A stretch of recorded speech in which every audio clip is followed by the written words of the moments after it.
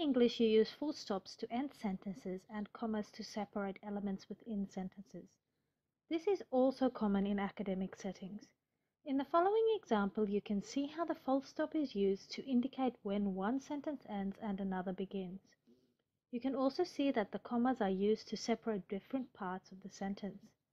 The comma before the and is known as the Oxford comma and is used in a sentence to indicate the different elements in a list.